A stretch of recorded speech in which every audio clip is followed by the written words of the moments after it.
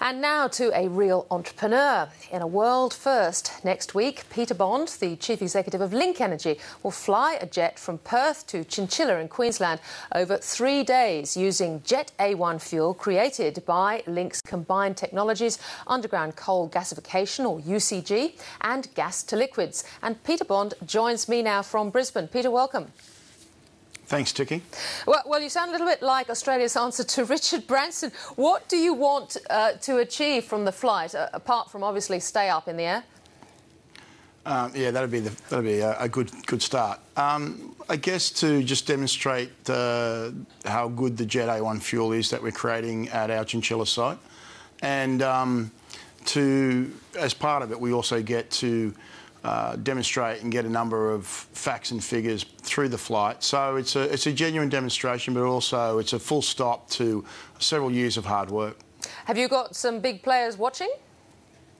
Oh, absolutely, yeah. We've got a number of commitments and joint ventures under discussion around the world, so we always have a few people watching. Now, this comes on top of the diesel dash that you did last year, roughly the same journey, but on wheels. We've heard a lot about coal seam gas, much less about UCG. What do you see as the potential for this in Australia and globally? Well, the big advantages of UCG is we extract the entire tonne of coal and turn that into gas.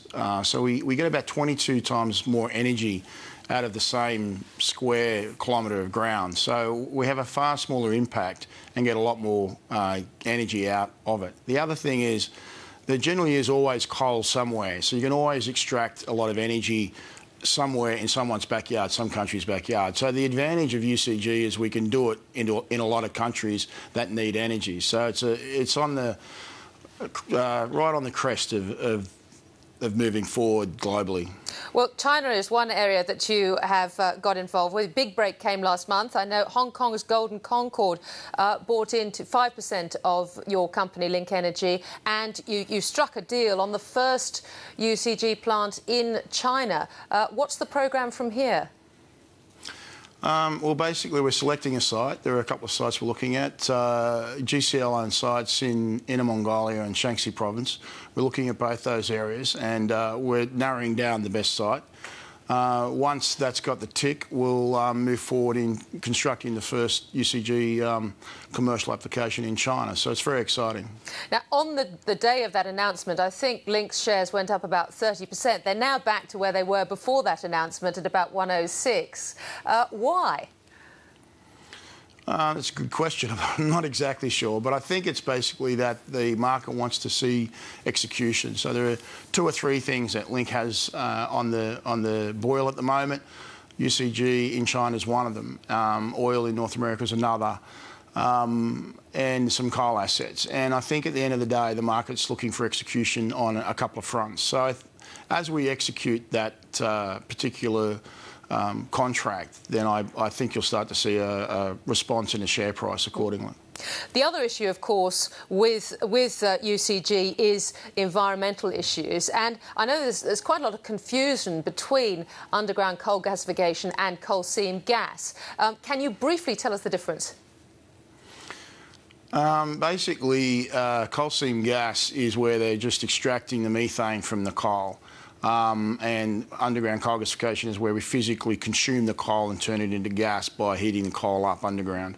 So we get a lot more energy per square kilometre, and we get a lot more efficient use of it. But at the same token, they both have their own uses. But, yeah, but you're not using nearly as much land, which of course is an issue from a farming point of view. You're not covering as much ground, but you did have a very difficult year, certainly in 2010, when Linc Energy had that groundwater contamination scare, which basically shut them down, and then you had Carbon Energy's pilot suspended. Are there still a lot of concerns in the community, do you think? I think any new technology or any new process, it's been evolving over a number of years.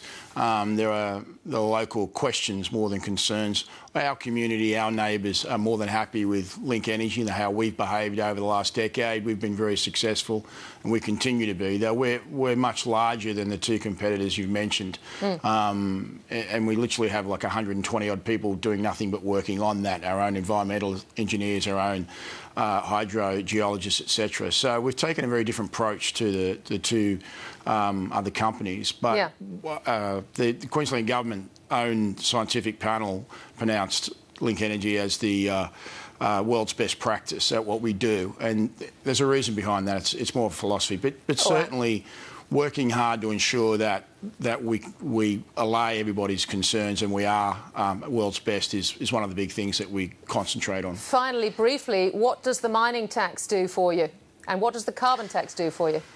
Well, unfortunately, tax doesn't do a lot for anybody, really. But I think the mining tax, well, not a lot for the next year or two. We fairly neutral on that issue. Carbon tax, unfortunately, scares away a lot of investment and makes doing business that much more difficult. So it's definitely made life more complicated, that's for sure. It hasn't made it easier. It's a very challenging industry. I wish you luck. Peter Bond, thank you for talking to us. Thanks so much, Tiki.